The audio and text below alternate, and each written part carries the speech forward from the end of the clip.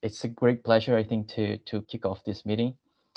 We have some new unpublished data that we are very excited about, so I hope that you guys will enjoy the presentation. My name is Andrei Sakai. I am a last year PhD student in the group of Professor Willem Huck at the Radboud University in the Netherlands. And today I want to share a bit of our efforts on building a self-free expression system using JCVI Syn3A cells.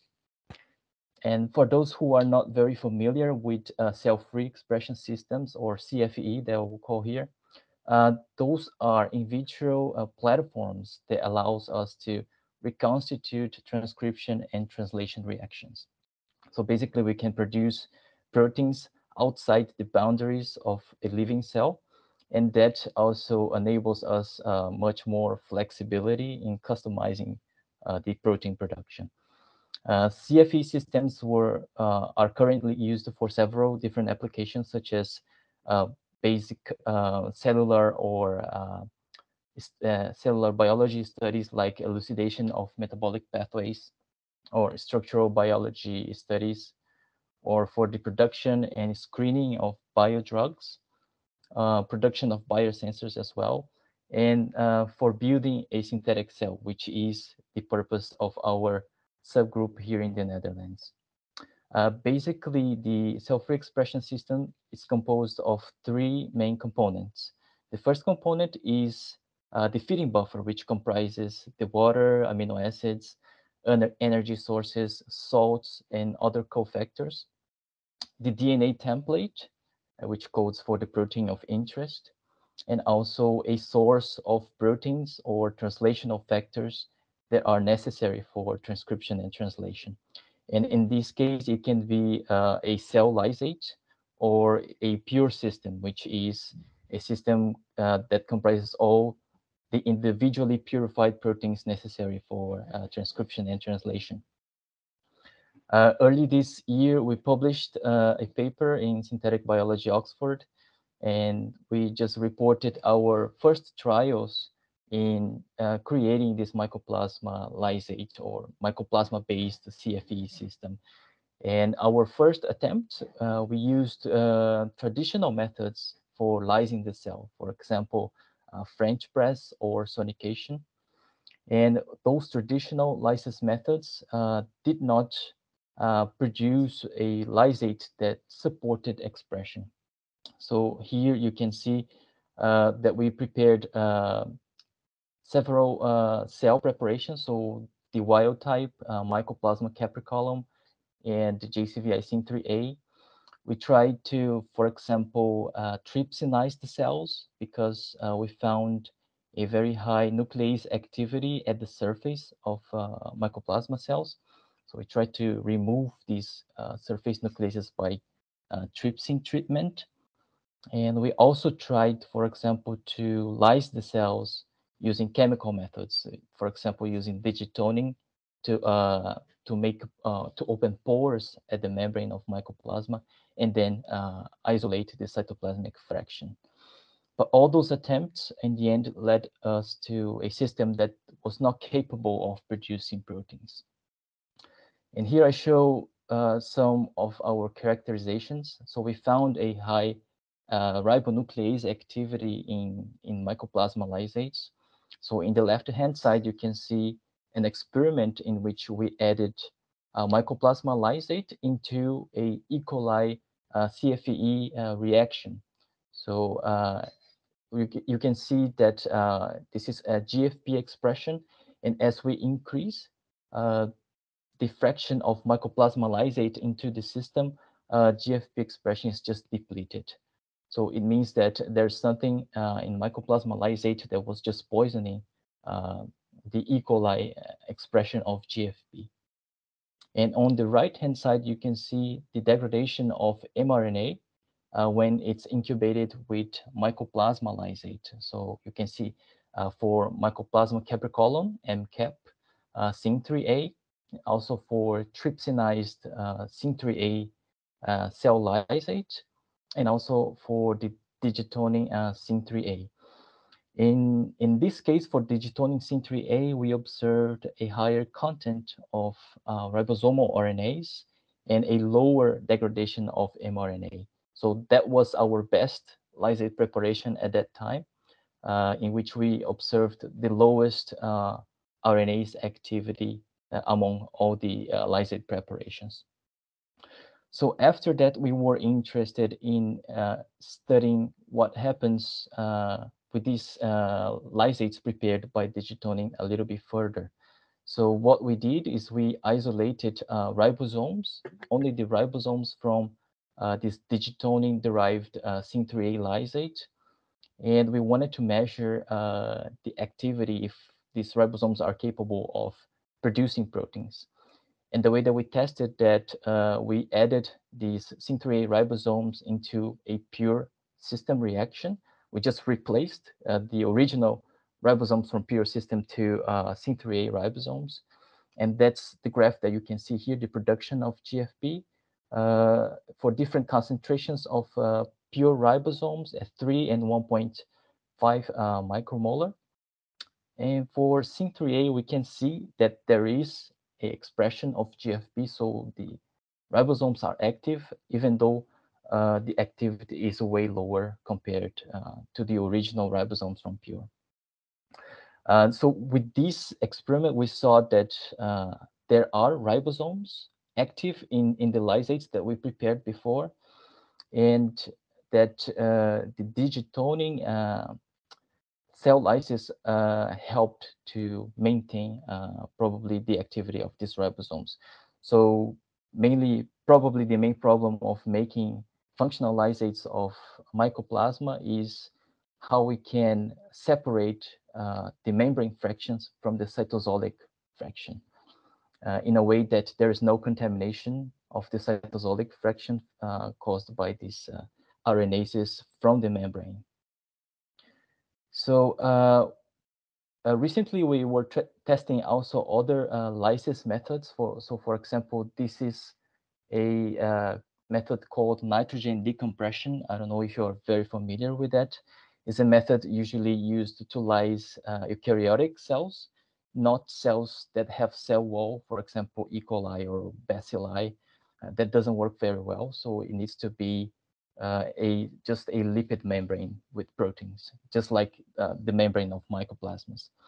So in this technique, we just incubate the cell suspension into this nitrogen bomb. We increase the pressure of the nitrogen into really high pressures, for example, until 3000 psi. And this allows the nitrogen to be dissolved inside the cells. And a rapid release of the pressure makes all the cells to burst.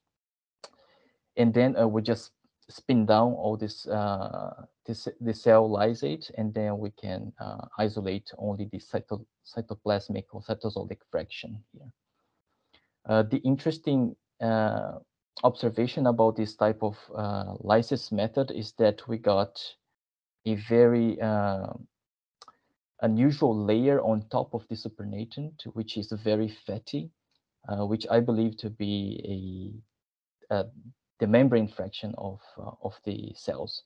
So we never saw this before. So I think in this technique, we don't know exactly why, but we think that it allows a better separation of the membrane and also the cytosolic fraction. So here is just a table in which I put different conditions that we tested, different pressures, and also different time for the incubation. And for this third batch, we got some expression of protein. So this condition of lysis allowed us to produce a lysate that supported transcription and translation.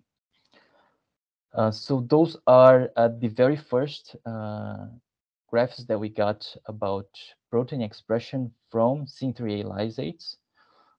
And we tested in two different conditions. The first condition, we used exogenous RNA polymerases, in this case, T7 RNA polymerase. And our reporter gene here in this case is neon green. So we can track the fluorescence over time. And we can see expression of neon green over time. Here I just tested different conditions of concentration of protein, but in both cases we can see expression of neon green. We also tested expression controlled by endogenous polymerases already present in the lysate. So in this case, we don't add any exogenous polymerase. We just rely on polymerases that are already in the lysate. And we do see also some expression coming on. So for different lysate concentrations. The expression is quite lower compared to the exogenous polymerases, but this is something that we are also trying to characterize a little bit further. We also did some initial optimization of the conditions of the reaction. So the first thing that we wanted to know is if the expression of proteins, they relies on the addition of external tRNAs, or the reaction or it's using tRNAs that are already in the lysate. So here we tested a range of different concentrations for E. coli tRNAs in the reaction mix, and also for yeast tRNA. And it seems that there's no much difference, even in the absence of these external tRNAs, which means that probably the expression of proteins is relying on the endogenous tRNAs. And also we try to check what are the best energy sources for our reaction. So for example, 3-PGA or PEP or some other sugars, sucrose, maltose, glucose, glucose 6-phosphate. So what we can see here is that probably 3-PGA and PEP, or even a combination of both, they are the most suitable energy sources for the Syn3A CFE system. So my conclusions for that is that we can finally derive Syn3A cells, Syn3A lysates that support expression. One important thing here is that these Syn3A CFE reactions, they relied on the addition of ribosomes on top of the reaction. So we have to add more ribosomes into the reaction mix. So it seems that the concentration of the ribosomes in the lysate is too low. So we have to add extra ones. It's good to know also that the reaction mix relies on the endogenous tRNAs, and 3-PGA and PEP are the most suitable energy sources. For the perspectives, we are thinking of optimizing these CFE conditions using a computational tools like machine learning. And we are also working on building a promoter RBS library, so we can have more options to make any cascade, or to build new DNA templates for testing the metabolism of mycoplasma. And we are finally also isolating genomic DNA from the Syn3A and trying to express that into Syn3A CFE system as a model for building a protocell. So that's it for today. I'd like to thank our collaborators in this project, and also BASIC, which is our funding source. And I will be happy to take any questions. Andrei, I am so happy what you've shown me. So for those of you who don't know, this is, for 3 years, we have been trying to develop a CFE system based on the minimal cell, or Mycoplasma mycoides. And so now finally, after we published that we didn't know how, you have achieved this. Why do you think it works? Is it the explosive decompression that separates so much of the cytoplasm rapidly from the maybe membrane-associated ribonuclease? What do you think? Yeah, we still have to further characterize what is really happening, but I think so. I guess that the nitrogen decompression helps somehow to to preserve the contents of the cytoplasm, and also to maintain more or less the integrity of the membranes so that it can be fully separated from the cytoplasm. I cannot say that we don't have any fragments of membrane in the cytoplasm in the lysate, because probably we have, but we have a concentration that's low enough to have expression that is visible as measurable. So yeah, that's a good question. We are still trying to find out exactly why this method works and why the others didn't work. So but this really, I think, for the first time, so the goal of this project had been to create a mycoplasma cell-free extract that we would somehow put in perhaps a synthetic membrane vesicle, and then add a genome to it in some fashion, and hope that you produced a living cell. And so we're now 3 years into the project, where we never thought that making a cell-free extract would be hard. At least we can think about doing the experiment that we'd always wanted to do. exactly. Anyone else? Wilhelm, give that man a PhD. No, now I want to keep him a bit longer. Well, sure. So he finally knows how to do it. So chain him to the lab. It's a terrific breakthrough. So I never expected that the ribosomes would actually be functional. So it's really nice to see that we now have finally a active system. So as you say, John, we can now start exploring to put it in a compartment and see how far we can sort of create a ship in a bottle kind of thing. So